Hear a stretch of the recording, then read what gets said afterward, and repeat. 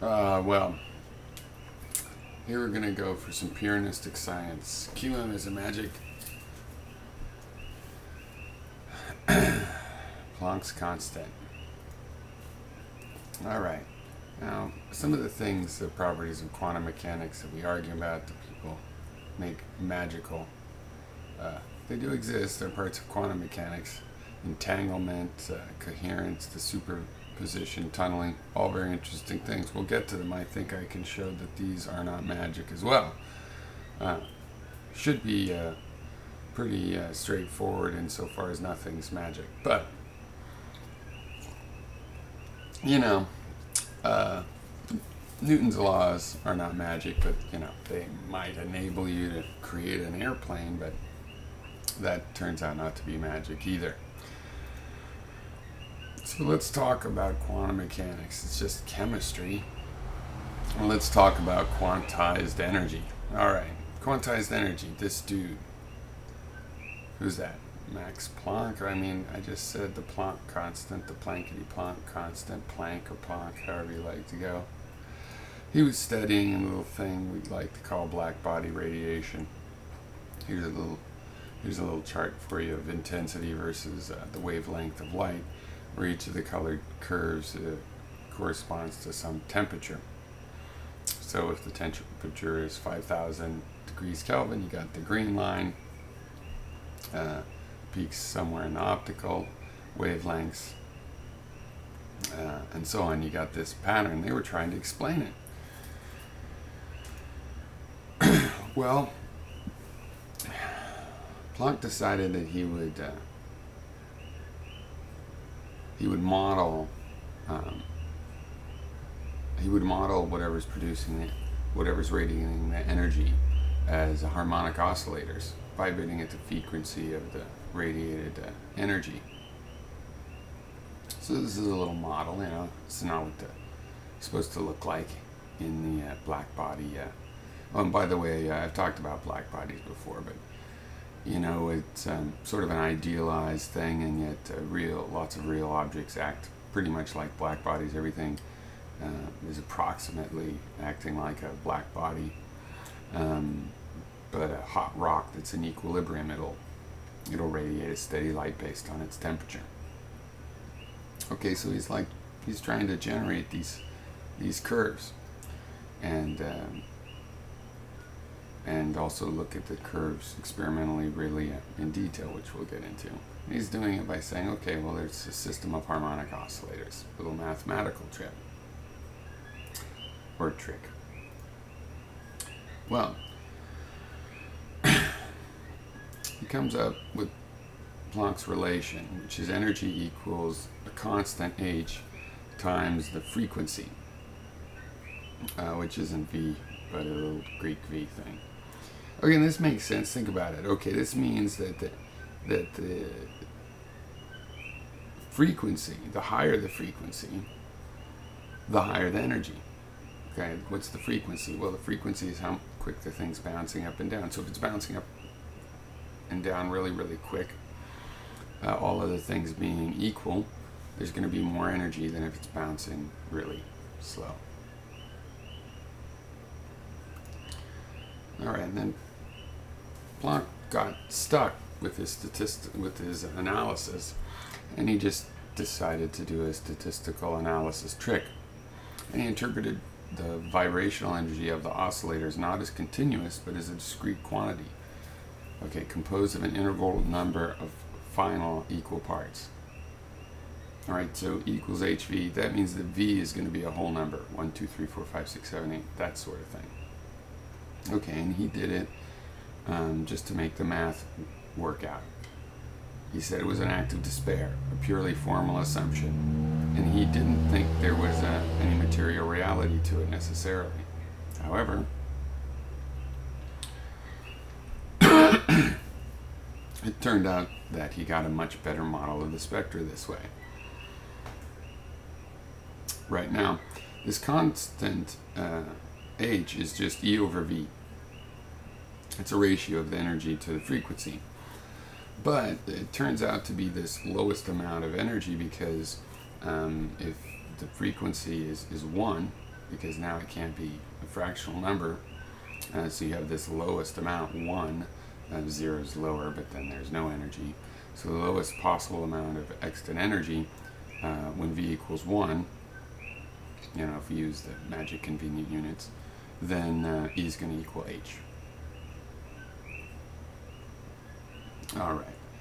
Well, come along 1905, Einstein got into the business, and he, working as a patent clerk at the time where most of his great science seems to have come from, he solved this problem of the ultraviolet catastrophe. Now, the ultraviolet catastrophe is that in classical physics at the time, there was a prediction that a black body at thermal equilibrium will emit radiation with infinite power. So, oops, they knew that wasn't right. So Einstein demonstrated that classical electromagnetism, where you had continuous energy partitioning, any amount of energy. In other words, not like anything besides Planck's system, that no such system, continuous system, could ever account for the observed spectrum. Okay. So this is taken to apply to the question of, was it just math? Because Planck thought that the whole his constant was just a math trick at first. He thought that the fact that light was always emitted in these quanta was probably due to some systematic feature that regulated the emission. It is, but there's also more fundamental truth to it. It was actually Einstein that established that the quanta was a physical thing, and that light was made of particles quantized in multiples of Planck's constant. Okay, solving the ultraviolet catastrophe went in that direction, but there's also some other stuff that I'll get to in a second, the photoelectric effect. But meanwhile, all hell is about to break loose, because if E is quantized and E equals mc squared, the mass is quantized. If you follow the math and all the classical equations, there's a ripple effect. All kinds of things become quantized. I put in yellow down there that energy particles do. It's not necessarily obvious that it has to be this way. Just because the amount of energy is quantized, does it really mean that you're going to have, that it's in discrete amounts?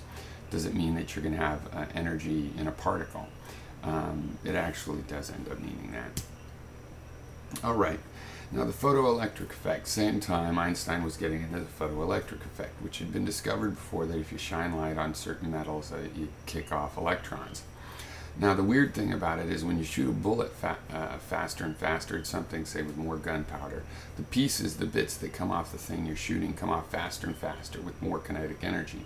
But when you fire more and more photons, more intense light at a surface, instead of getting faster electrons with higher kinetic energy, you just get more electrons at the same old kinetic energy. Okay, this was explained by Einstein and was the final thing that showed that photons were real. Why? Because there's a relationship between how many electrons you're getting off and this consistent kinetic energy, and what kind of photon at what wavelength was striking. And this was the beginning of being able to fire light in photons one at a time, and things like that.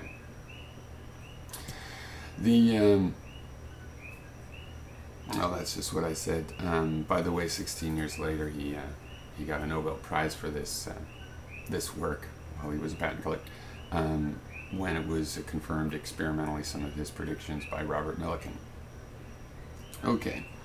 Now, the atomic structure is also impacted by this fact and this quantization. Bohr figured out a model, and it's really based on the fact that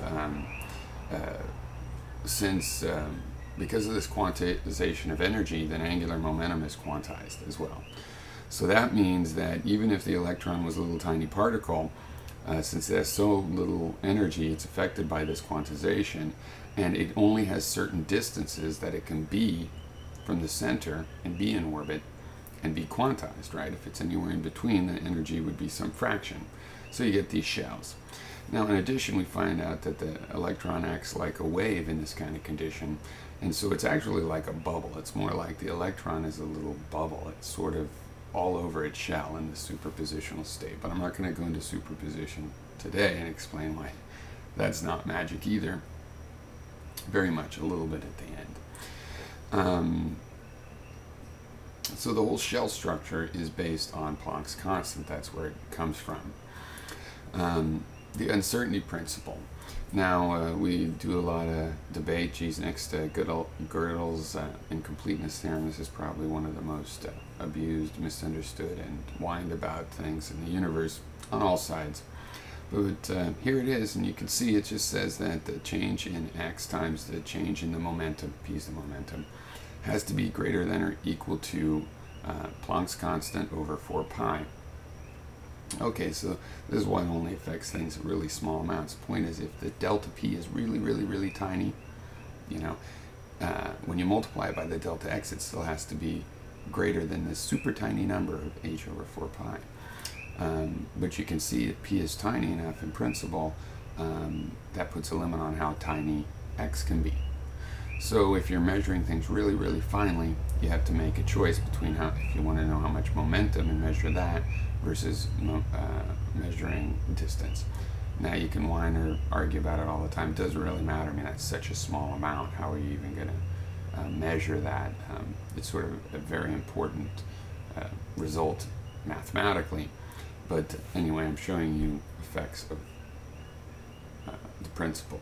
Really, this is another one that is, don't get upset. There's no, magic in it.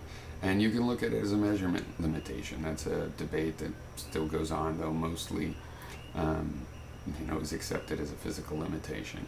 But maybe it's a measurement limitation, whatever, there it is, however you want to explain it. It has a mathematical derivation, and it's really useful. And of course, it makes some sense that that it has Planck's constant, because, and the whole pi thing is because it has to do with rotational. And anyway, I'm sure let Steiser tell you why pi's in there. But anyway, it makes some sense when you think that things are going to be discrete and jumping from state to state. There's going to be, on some scale of time, an ability to know which state it's in. It's going to switch instantly for you, but it actually takes time, so there's some scale where, of course, you're not going to probe in there. Whether it's fundamental in the universe or fundamental to the fact that you have only mortal eyes and whatnot to look with. All right. Now, the impact of this on ordinary chemistry, I'm going to say a couple things. One is in emission spectra. It explains this, as I said, and was really where it came from and why it had to explain. Because those other curves that show things going up and down, that's all well and good.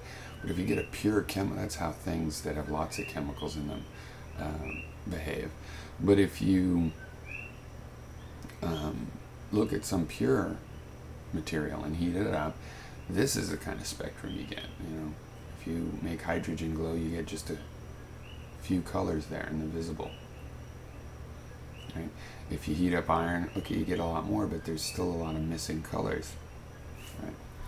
So this is explained by the way those electrons jump up and down, and the quanta involved there, which are related to the quanta of the colors. So a very specific kind of color can be released by a very specific kind of atom. It's the same thing with absorption spectra. This is a spectra of blue sky, basically, of the sun. The dark lines in the transparent spectrum, those are things in the solar atmosphere, chemicals in the solar atmosphere that are absorbing some of the light. I have this superimposed the spectra over just a graph of the light, so you can see that even though it's just showing the color on the other ones, there is a sort of the black body-ish kind of shape to it. But it has all these deformations. These deformations, the black lines of absorption in this case, are explained by the quantum mechanics. It simply follows from the ordinary, if surprising, reality of Planck's constant. I like to go Planck and Planck both times. Finally, the molecular bonds. Because of that whole molecular bond and limiting, this is really the only thing that ever had been figured out to allow chemistry. You know, it just didn't really make sense otherwise. But it's through the sharing of electrons and the sort of super efficient way the electrons are shared. And here's where you have to bring in a little bit of superposition. We'll get into why superposition is mundane. There's some, you know, things you could do with superposition if you ever pull it off that might be crazy, but there's also limitations why you can't do a lot of those. But an electron orbiting a nucleus does get in a superposition, and it's spread out. It's like a bubble around that atom, you know, around a hydrogen atom. When it comes up to another hydrogen atom, those bubbles will tend to combine and make this complex interactive bubble, and this is really what holds the atoms together and makes molecules. And it's all because of this discreteness that this kind of interchange can work. If you think about it one way, it's sort of it is a mechanistic thing, and it works kind of like click, click, click, like a computation. And that requires discrete. Turns out continuity doesn't do so well with those kinds of things. The continuous mathematics of classical mechanics couldn't really understand how this sort of bonding works, even though it knew about all the parts. But once it understood the parts a little bit differently and had this discrete amount, some of this stuff became clear. Now, as I said, even if the electron was a little magnet, it would have to have those distances to have quantized energy. Right, so even if it was like that. But the fact that it acts like a wave, another way of looking at it is not that it has to be a certain distance, so its angular velocity. Another way it becomes to look at it is that it's a little wave, right? Well, if a wave is going to go in a circle, you know, it's got to be seamless, you know, like a tile background. You know, you want it to meet at the end, so it has to go around the circle it's making, has to be a whole number of its wavelength. And this is how you start to get some of the discreteness. See, it has to be a whole number because it's going to meet itself. And that's what it's doing. And the electron is spreading out and sort of meeting itself and acting as sort of a bubble. And okay, so it's weird, the physics of a bubble, but whoever said it was a magnet in the first place? It's really a bubble the whole time. It acts like a little tiny BB magnet sometimes, but most of the time in molecules it acts as this little bubble that can connect and repel and interact with the bubbles around other atoms and make all of the chemistry that we know about happen. And especially chemistry and biology requires the really exquisite versatility of this process.